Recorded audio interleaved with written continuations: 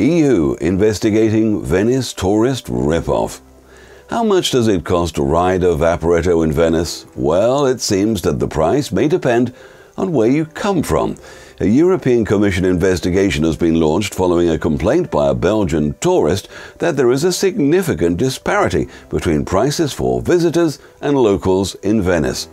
The complainant argued that Venice's many tourist attractions and shops are actually violating EU directives by charging tourists many times more than residents for every part of the Venice experience, from visiting museums to logging onto the internet. The EC has been asked to look at what is described in the complaint as a structured and systematic violation of European treaties and to force Venetians to charge a fair price for everyone. Italian daily newspaper La Stampa ran the story, in which it compared the cost of a day out for a family of 4 in the city.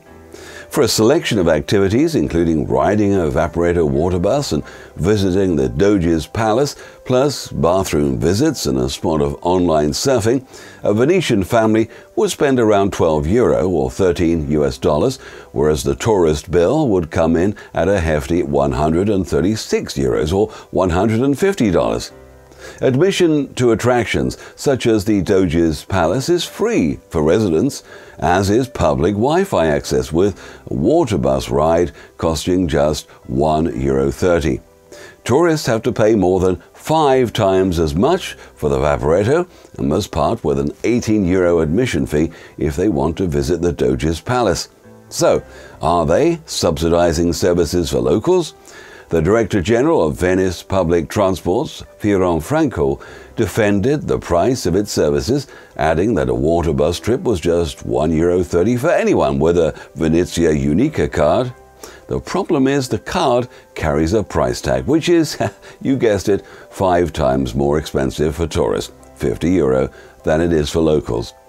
For the millions of visitors who travel to Venice each year, subsidizing facilities may be a price they're willing to pay. But with the EC on the case, it could be one local custom that's about to die out.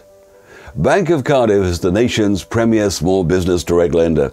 Bank of Cardiff offers direct funding to small business owners, making working capital loans, small business lines of credit, equipment financing, and equipment leasing to all 50 states.